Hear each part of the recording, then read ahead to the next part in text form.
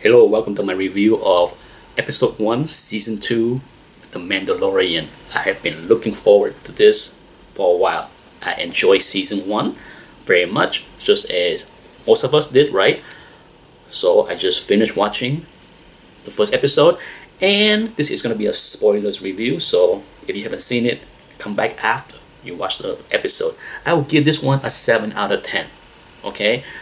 First, it pretty much kept up with the Western theme. You have, the Mandalorian going to Tatooine, meet the sheriff, and then of course agree to help the sheriff out in getting rid of some danger in exchange to get the armor back. And that's okay. Okay, that's, if you watch enough Western movies, that's a very common theme, Magnificent Seven kind of thing. So that's okay. For sure, I think the budget for Season 2 may got a little bit more money because it seemed like there's a lot more CGI, especially the little baby, little Yoda. He got more screen time, but not a whole lot of action from him besides being very cute in many of the scenes. For sure, one of the good things about this episode is the closure on Boba Fett. Now that we see his armor, he's gone. Okay, there's no doubt that when he fell into that sandworm hole, he's gone. So I like that. I like how the armor play into the overall story arc. What I like about the episode is, of course, getting to know more about the Sand People, right? This is the most that we have ever get to see the Sand People and how they behave and all of that.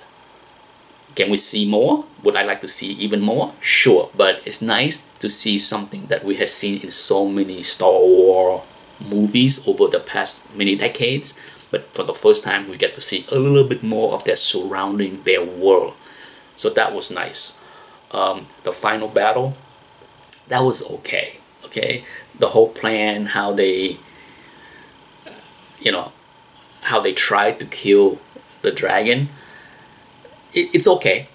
The best part of the final battle is, of course, the Mandalorian and the sheriff, the marshal, flying around with the backpack. But as far as the rest of the action, I wouldn't be standing around trying to shoot that dragon with that rifle, okay, because it's useless.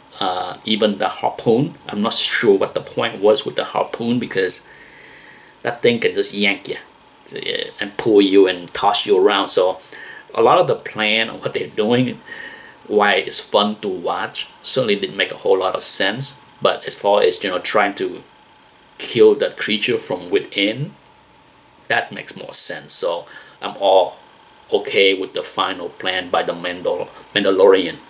I do like to see the two of them flying around with their jetpack. That's a lot of fun to watch.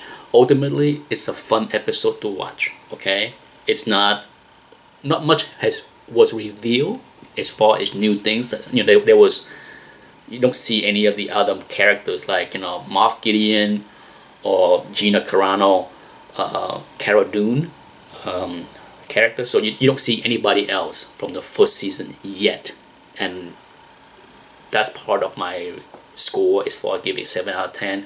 This episode didn't really advance the story. To me, it's just a segue into Tatooine and have a little fun with the sand dragon. I look forward to episode 2. I hope we get to see more and advance the story further. And that's my review. Thanks for watching. Bye bye.